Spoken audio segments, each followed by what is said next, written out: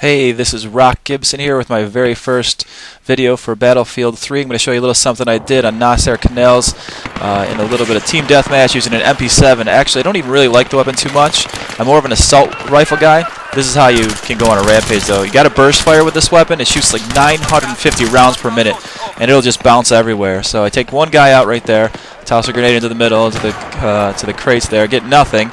Toss another one, raise it up a little bit so that it lands, and once it lands it explodes, giving people no time to run away. I get a double kill there, which is sweet.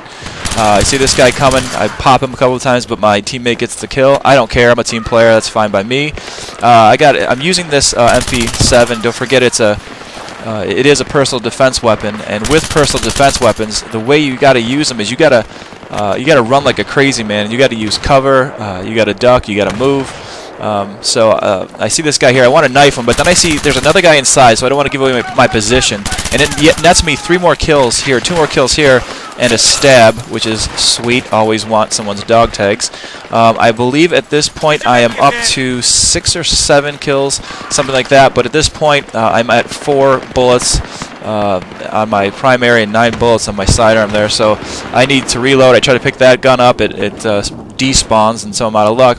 Fortunately, I see the support guy coming along. I holler for him to give me an ammo crate.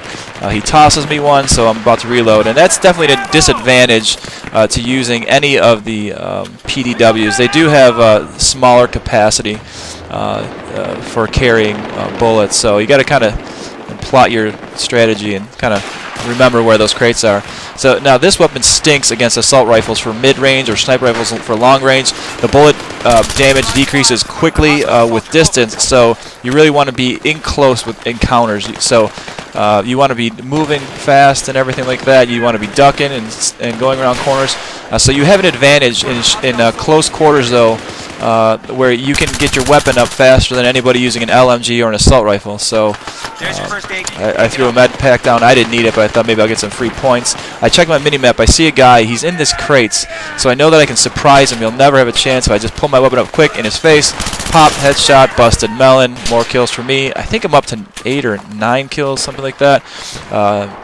So with this map, you can definitely use these personal defense weapons to your advantage.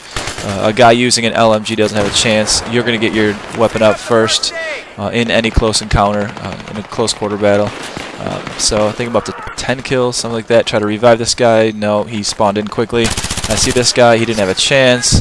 I aim for this guy. I hit him once or twice, and then he runs. I don't chase him down because that's not my advantage to chase him down.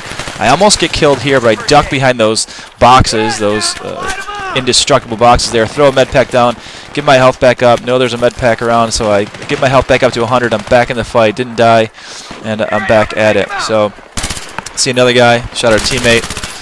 Fortunately, team kill's not on, so there's another one. I think I get 1 or 2 more guys here, and that's about it on the run. I think I ended up with 14 kills.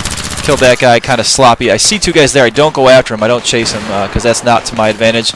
I reload. I see a guy running away. I get excited, but I finally take some shots in the back, and that is it on a kill streak of, I believe, about 14. So that's it for now. That's how you play with a personal defense weapon on Noshahr Canals.